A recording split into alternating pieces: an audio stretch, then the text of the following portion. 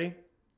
This is a quick audition guide for those of you auditioning for the Houston Youth Symphony Philharmonia. Your excerpt this year is from Tchaikovsky's Sixth Symphony, second movement.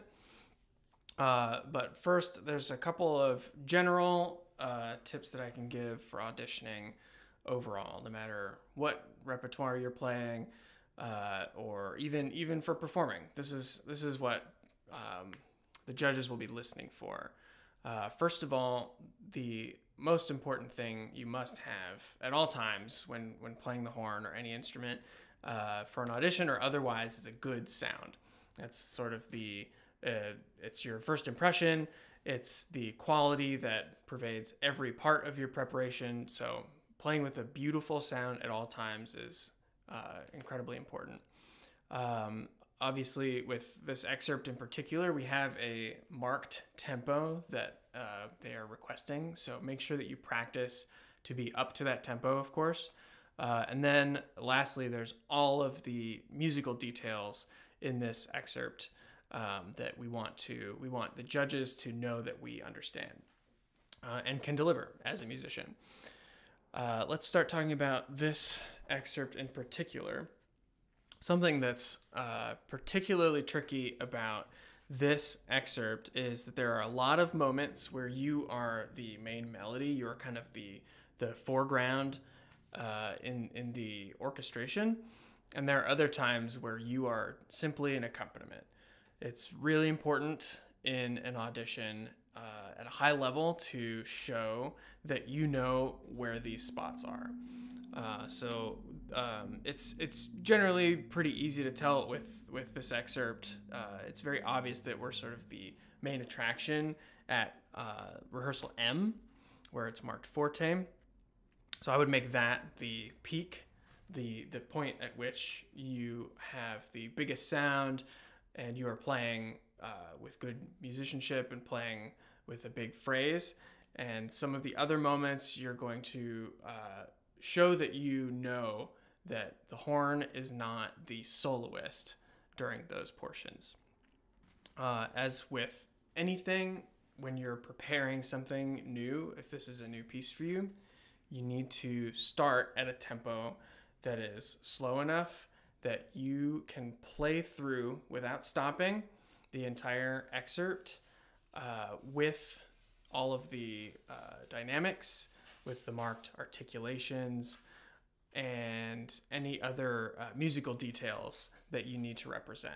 So we need to pick a nice slow tempo when we're learning this excerpt for the first time that allows us to meet all of those criteria, and then we will take that product and work it up to the tempo that we want to perform it at. Something that is a little tricky about this excerpt is also the time signature, especially while playing alone. You're gonna have to be very diligent about managing your inner metronome. But for practice purposes, use an actual metronome, obviously. Okay, so make sure it's set to, if you have a 5/4 setting, that's great. Otherwise, just keep a single beat so that you don't throw yourself off with a 4/4 metronome pattern when really you need 5. One way that I would approach starting this, if I had never worked on it before, is to go and find a good recording or 3 good recordings. Find this segment in the music inside the recording and listen to it kind of over and over again and get a feel for how the horn fits into the orchestra. For example, some of these moments kind of leap out of the texture, and some are really just kind of in the background. So important, again, to represent that you understand those details in your audition. Really, if you stick very diligently to the very specifically marked dynamics in this, you'll be doing great. So first off, let's start at a nice slow tempo, nice and under, like 144 is. So maybe we start around here. Bum, beep, beam, bum, just like that.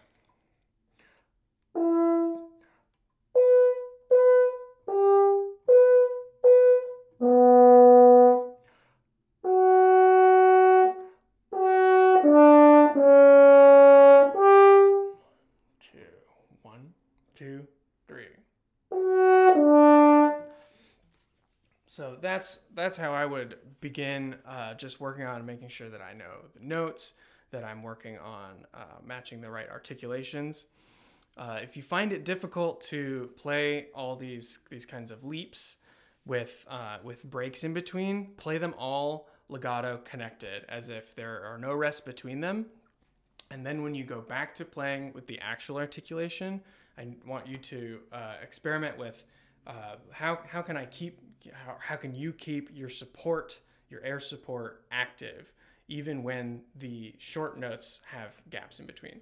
So really, like, your air support is going to be consistently holding up your sound even if you're not playing.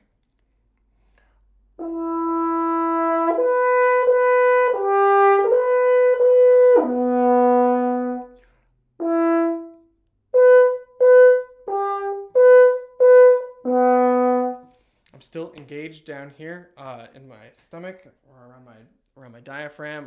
I am kind of pressurizing my lungs so that I have that air pressure ready to go instead of letting all that tension go and then picking it back up again. So it really does feel like just playing a nice legato phrase.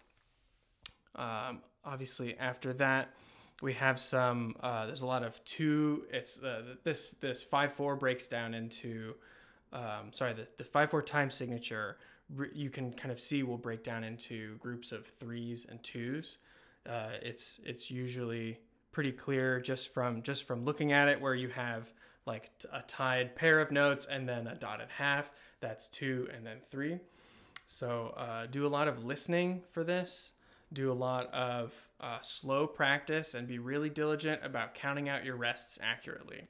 We don't want to drop rests in between, even though it can be a little awkward in 5/4. So be really mindful of that.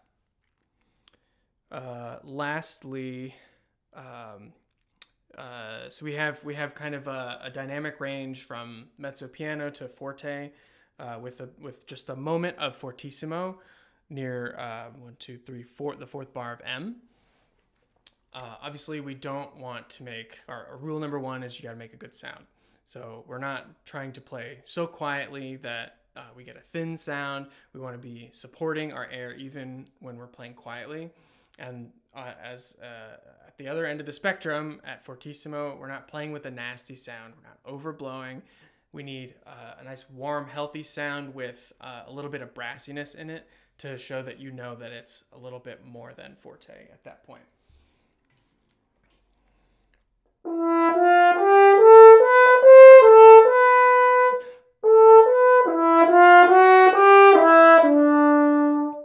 You're playing all alone, trying to represent the sound of a whole section.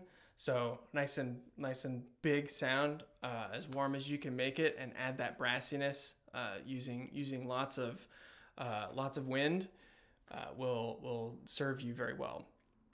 So happy practicing. Keep those metronomes clicking, and be diligent about working, starting slow and then working up to tempo, so that you have a highly accurate version of this excerpt that you can deliver every time and make your audition video recording experience a lot smoother.